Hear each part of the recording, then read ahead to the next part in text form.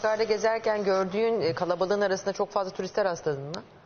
Turiste rastladım tabii ya. Hem de her ırktan neredeyse yani. Önceden sadece Arap, Rus vesaire vardı. Şimdi Avrupalılar da geliyor. Çünkü Euron senin çok düşük yani. Zira 2023'ün daha ilk çeyreğinde bir turist rekoru kırılmış. Hı hı. Ama kimler gelmiş? Senin de dediğin gibi hangi ülkelerden geldiler bunlar?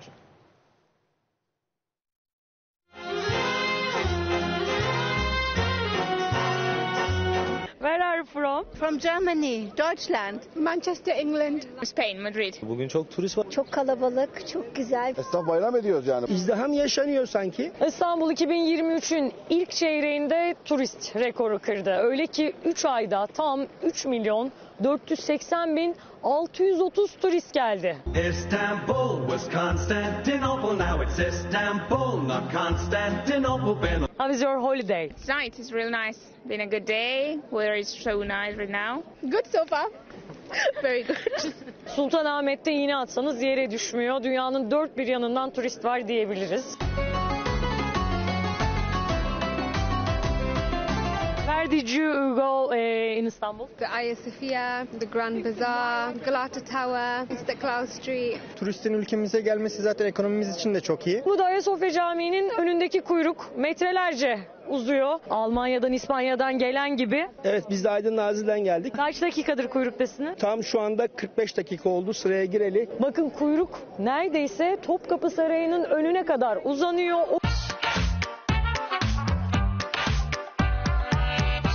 It's so different. It's exotic for me, for example. So I wanted to see a different culture. İstanbul İl Kültür ve Turizm Müdürlüğü'nün açıklamasına göre İstanbul'a en çok turist Rusya'dan geldi. Rusya'yı sırasıyla Almanya, İran, Amerika ve İngiltere takip ediyor. Biz biraz zor geziyoruz işte, o sıkıntı yani. Evet, farklı kültürleri görmek istiyoruz dediler. Ne kadar güzel. Ayasofya'ya girebilmek için sadece ben işte birkaç ay önce gittiğimde yine o kilometrelerce kuyruk vardı. O hiç kuyruk hiç azalmıyor. Herhangi bir gün, herhangi bir saatte. Giriş de ücretsiz tabii gelmişken. Giriş de ücretsiz, o görülmez önceden bayağı para alınırdı falan filan. Ama şimdi şöyle bir şey var. Önemli olan, bu arkadaşlar geliyor da memlekette tabii şimdi doların kuru da farklı bir şey de diyemiyorum. Ortalama 20-21'de hani euro da aşağı yukarı 22-23, sterlin zaten 24-25'lerde. Dolayısıyla hani gelmemek büyük bir şey olur. Değil mi? Ama ne kadar güzel bir dönem diyorlardır içlerinden. Tabii canım, ha şimdi gittin evet. Çünkü belli olmaz önümüzdeki zaman. Yani bu insanlar geliyor da ne kadar bırakıyorlar? Kuru bir kalabalık olarak yani salına dolaşıyorlar mı sinsice? Evet. Var ya Tarkan. Yani yoksa gelip kallavi dolarları, euroları, sterlinleri bırakıyorlar mı? Önemli olan o. Mesela AVM'ye gidiyorum. Kimsenin elinde poşet çok fazla göremiyorum.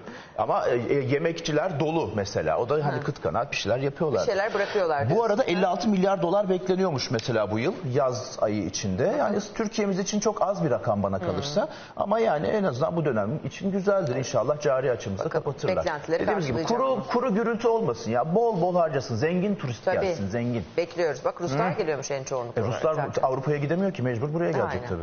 Gelsinler, hoş gelsinler. Gelsinler, bekliyoruz. Gelsinler, harcasınlar arkadaşım. Aynen yani öyle. Ben vergilerimle benim otoyollarım, köprülerim falan yapıyor ki sefasını bu arkadaşlar sürüyor. Ne yapacağız?